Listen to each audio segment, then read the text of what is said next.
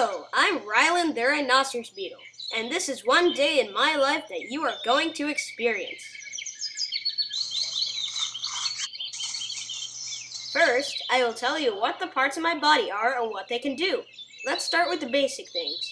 I have 6 legs, which all insects have in common. I also have wing covers and wings, which most insects have. The males of my species are typically strong flyers, like me. Here's a demonstration. I can fly, poof, but not very well. As you may have already noticed, I have 2 very large horns on my head. These are used for 2 reasons: to fight other male rhinoceros beetles during the mating season, like this, and another reason that I'll probably have to show you very, very soon. When I'm fighting another male, however, I am used as a gambling tool to see who will knock who off a large tree. Did you guys hear that?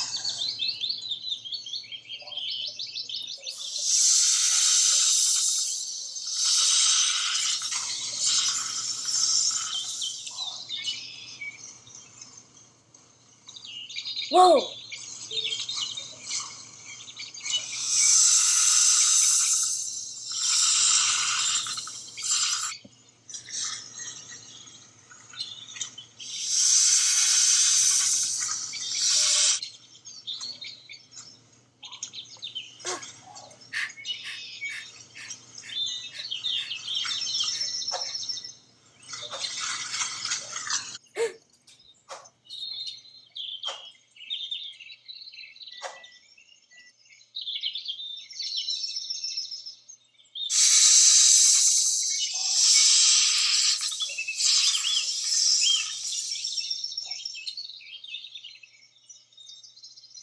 That was the second way of how my horns are used, in case you were wondering. I dig into the leaves with my horns to escape danger. It usually works. That thing that just tried to eat me was a snake, one of my natural enemies, along with pigs, ants, rats, and even other beetles.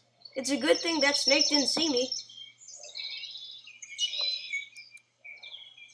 I am 6.5 inches and I weigh 2 grams. Rhinoceros beetles are one of the largest species of beetle, some growing up to 6.5 inches in length, like me.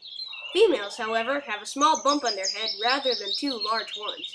Here is a picture of a female rhinoceros beetle. Females have a bigger body than males, though. Rhinoceros beetles are said to be the strongest animals in the world. I can carry up to 850 times my own weight. That's sick. That's like having one elephant carrying 850 elephants on top of him. Here's a demonstration.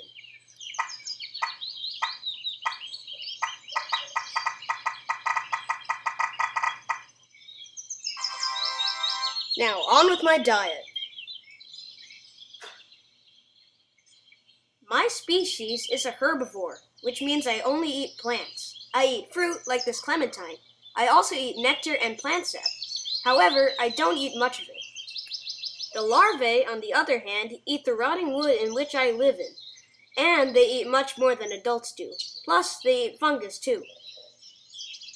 The larvae rhinoceros beetles look more like grubs than anything else. I live in tropical forests on every continent except Antarctica. My species is a very popular pet in Asia. In the north, I am seen during any time of year.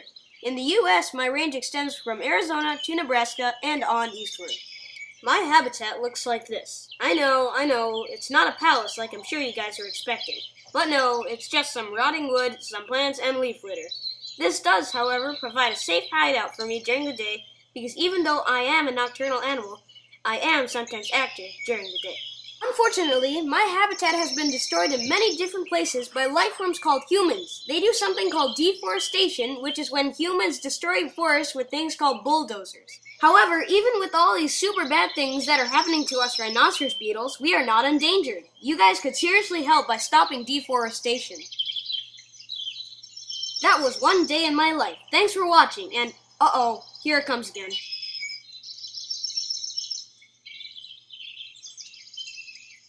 Hold on, I have to go to a safer place. Anyway, that was one day in my life that I just showed you, and I'm sure that was a lot harder than your everyday life. No offense. I hope you liked this video. Thanks for watching.